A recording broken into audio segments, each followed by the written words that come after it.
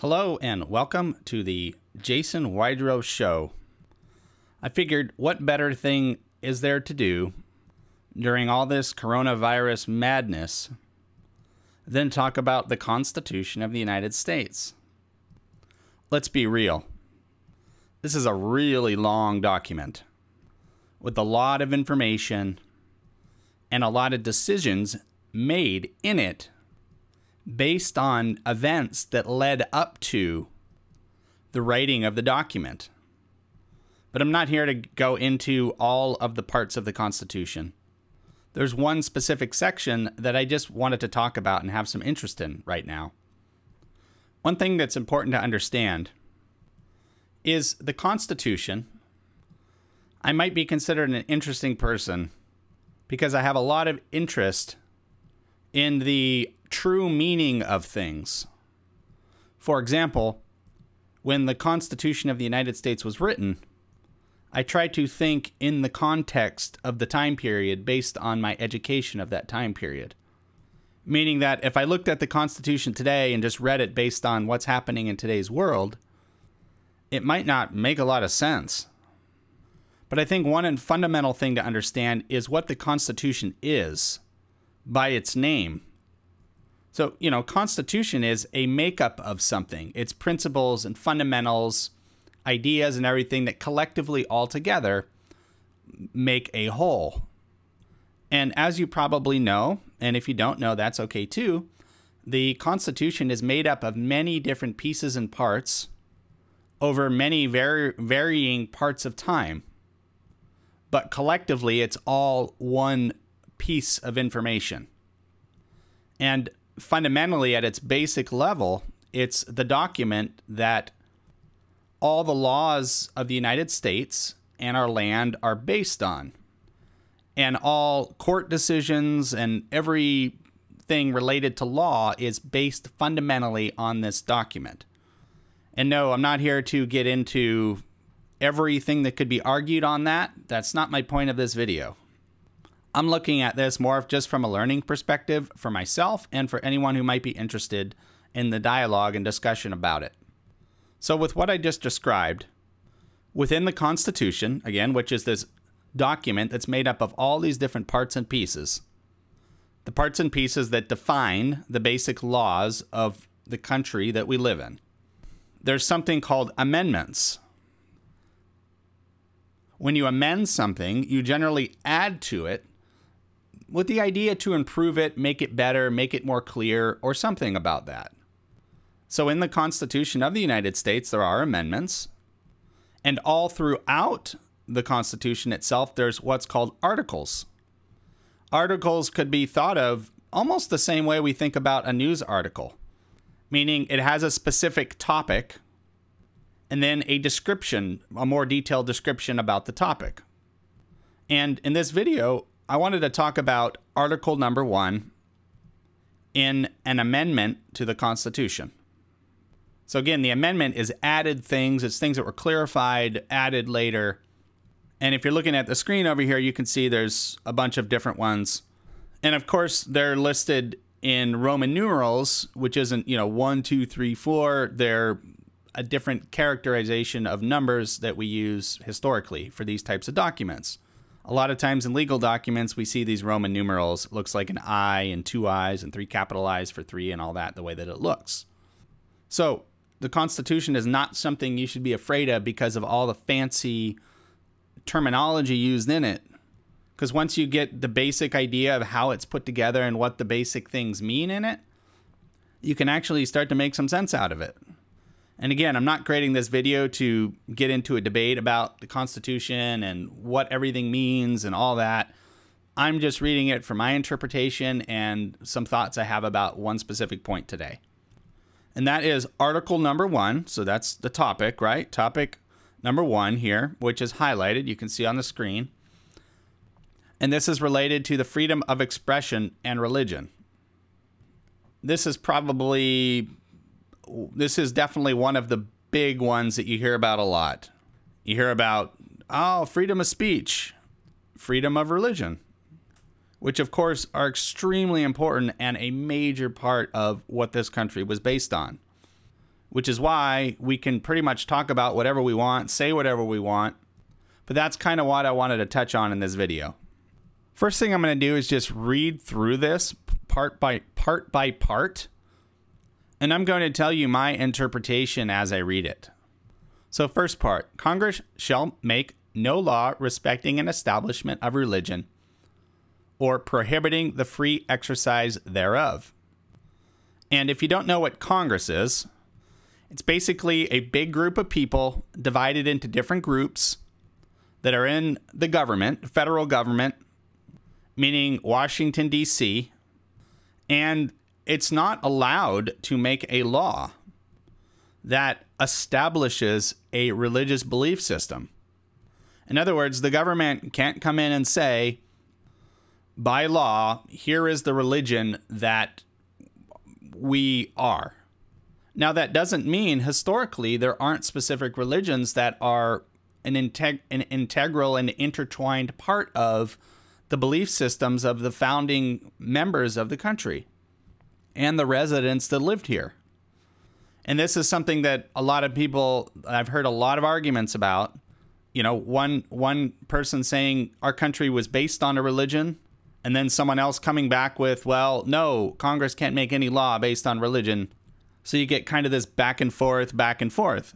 But I say just look at it for what it is. Our government does not make it law, any one religion a law. Meaning you and I and any of our friends and anyone else we know do not have to, by law, follow a specific religion. So in my estimation, what I understand of that is that we have a lot of freedom on that point, which is really cool. Because if you've done any historical studies before the United States came along, you might find out some time periods where if you didn't believe a specific religion, you could be punished for that. So again, I'm not here to debate religion. That's not why I'm creating this video. It's just, again, understanding what the purpose of this statement is in relation to religion and the freedom and rights we have as individuals in this country to practice the religion of our choice. And I think that's a very important thing. Okay, so good. We got that one out of the way. Let's go on to the next point. So the next part of this is or abridging the freedom of speech. So it says again, or abridging the freedom of speech. Okay, so in law, basically it means to impose a restriction on. In other words, Americans can pretty much say whatever they want. Again, that's a pretty remarkable freedom that we have. There are even times in somewhat modern history where some countries, if you say or communicate a specific thing, you can be punished severely. So the difference in the United States is we have this freedom. Now, this is a point that I really want to make on this because this is something I've put a lot of thought about, and it comes down to a really simple thing. Just because we have freedom of speech really doesn't make it okay to freely say whatever you want, whenever you want. In other words, just because you're allowed to do something, I don't personally believe that it's okay or called for sometimes. And again, this is one of those points that's argued a lot. And when I was a kid, I remember we would be in the neighborhood and be calling each other names and whatever, you know, trying to irritate each other. All friends, you know, being idiots. And, you know, we would start saying, you know, sticks and stones will break my bones, but words will never hurt me. And we would just say it over and over and over and over again, driving the other person crazy, basically. And we would do that, you know. But my point is that just because we have the right doesn't mean that you have to exert it in a negative way. And that's why when I read documents like the Constitution of the United States, which we're reading right now, I really like to look at what the intention of what's being said there is. And yes, there's a lot of historical documentation and political references and everything to the individuals who created this document and what their intentions were.